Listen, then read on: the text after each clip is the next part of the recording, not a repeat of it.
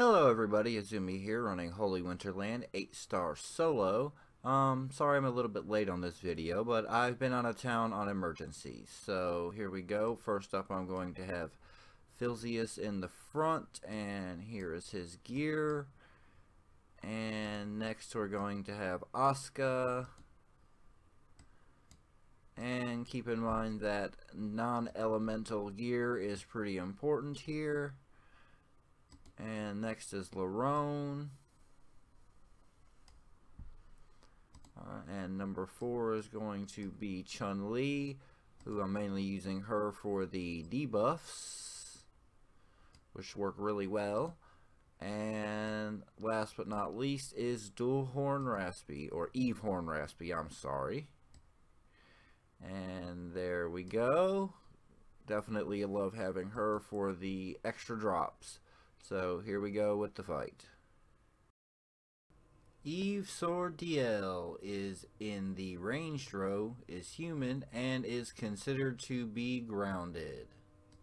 Her action skill, Luce San Spada, does 140% light magic attack damage and reckoning for 3 turns to the enemies with the highest attack, defense, and magic defense. Reckoning applies only to Aesir.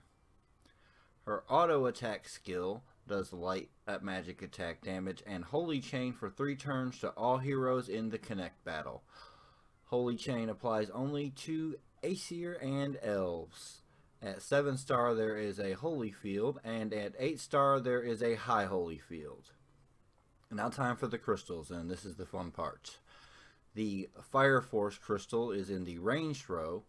Its skill is Fire Resistance 50% up for 3 turns to DL, and Fire Attack damage 5 times to the 2 nearest enemies, and 100% Magic Attack Shield for 3 turns to the front 3 allies.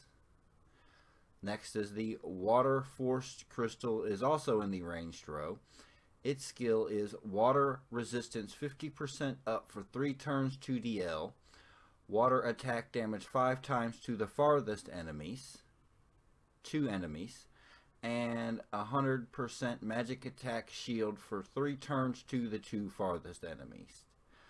The Earth Magic Crystal in the ranged row skill is Earth Resistance 50% up for 3 turns to DL. Earth magic attack damage to the 3 farthest enemies, and Stone Skin for 3 turns to all allies. And on 7-star and higher, gives buff swipe for 3 turns to DL. And last is the Dark Magic Crystal, is also in the ranged row, and its auto skill is going to be Dark Resistance 50% up for 3 turns to DL. And Dark Magic attack damage to the 3 nearest enemies, and attack 30% down for 3 turns to the 3 enemies with the highest attack.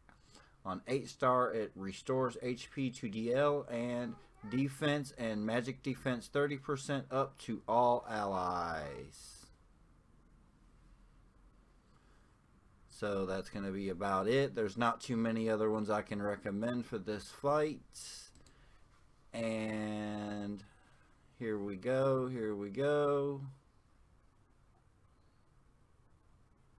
Gotta love those double drops, and here is the damage, and thank you for watching.